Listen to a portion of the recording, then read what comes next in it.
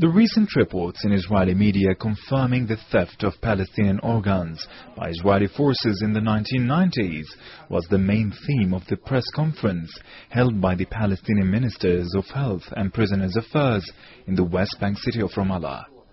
The ministers announced that Israeli military forces have harvested organs from the Palestinian bodies killed by them years ago. Dr. Fathi Abu Mughli, Palestinian Minister of Health, explained how the Israeli forces handed the dead bodies of some Palestinians to their families in closed boxes.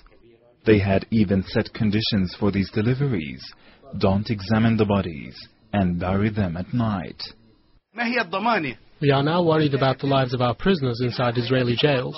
We want a guarantee that they won't be murdered to harvest their organs. We will gather more information to raise the issue in the International Supreme Court of Justice and the United Nations. Those Israeli criminals must be prosecuted for violating the international conventions, including the 4th Geneva Conventions.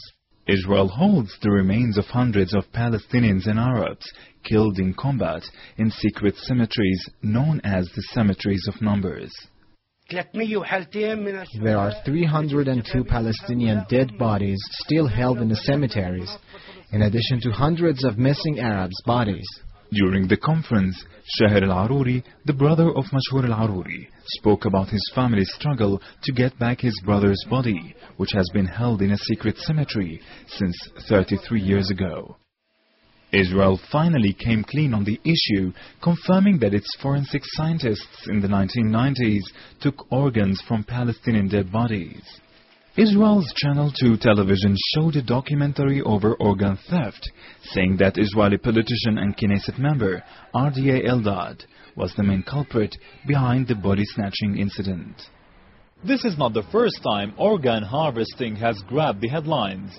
In September, a diplomatic crisis strained between Israel and Sweden over a Swedish newspaper reported on organ harvesting by Israeli soldiers. Sari Al-Khalili, Press TV, Ramallah.